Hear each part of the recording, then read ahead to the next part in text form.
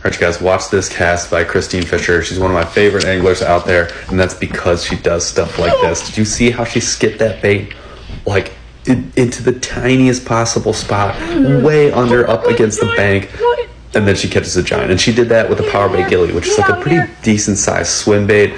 Oh my gosh. She talks about this all the time. Like, you have got to get way back into the way back, especially as a tournament angler and a kayak angler. You guys are all fishing the same spot. So she might be the third or fourth person to fish this area. How did she catch this giant fish? She did it by being bold enough or having the skill to go get that bait where no one else either thought to do it or was too scared to do it or didn't have the skill to do it. This is something we should all be practicing. We should all try and be like this.